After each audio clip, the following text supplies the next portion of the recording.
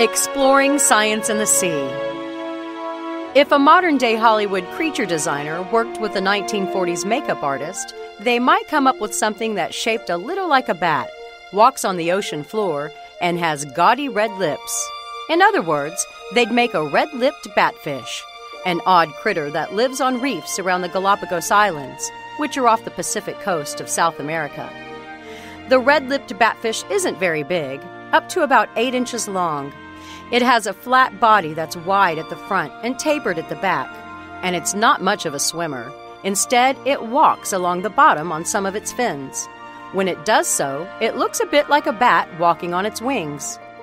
Like some other species of fish, the red-lipped batfish has a little bauble on its back that acts as a lure, attracting prey, shrimp and small fish, and a long snout juts forward from the top of its head.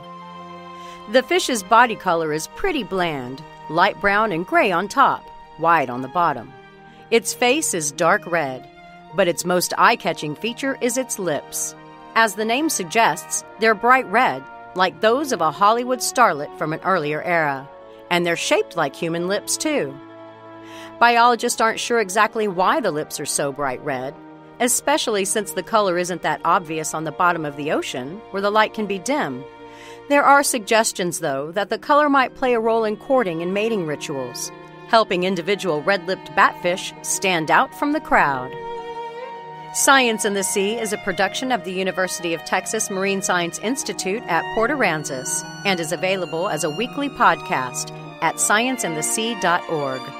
I'm Holly Brawley.